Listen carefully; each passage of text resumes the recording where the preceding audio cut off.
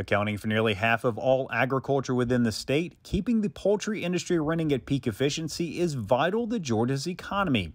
That's the purpose of events like the annual Poultry Tech Summit, where leaders from a number of different sectors got the opportunity to check out some cutting-edge technology within the industry.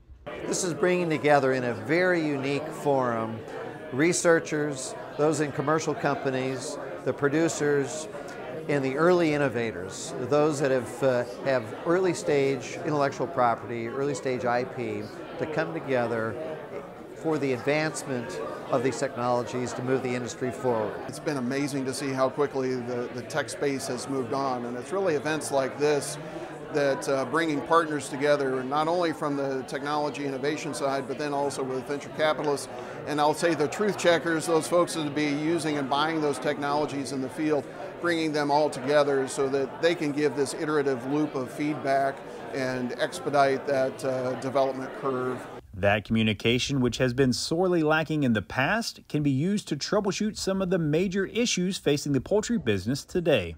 That was highly necessary in order to move forward and be efficient overall in the advancement of these important technologies, delivering on animal welfare issues, food safety, worker safety issues is an emerging part of the mix. So all these, and of course on the forefront is sustainability or carbon net zero.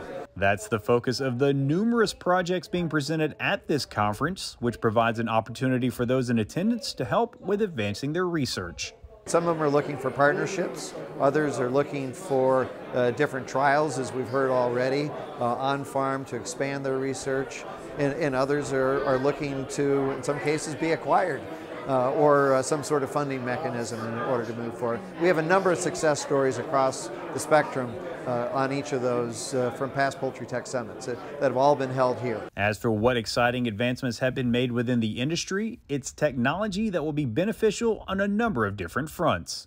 This morning we're talking a lot about the microbial space. So we had examples on presentations today of how we can expedite our learning curve on what salmonellas are actually present within the field, but then also prevalent through processing. Some of our old methods of quantification of those really have not allowed us to get in tune and be as quick to respond to some of those specific serotypes of salmonella as a challenge. The other is really data capture, so that we're able to react much quicker, to respond in terms of well-being or health of our birds. Reporting from Fulton County, I'm Damon Jones for the Farm Monitor.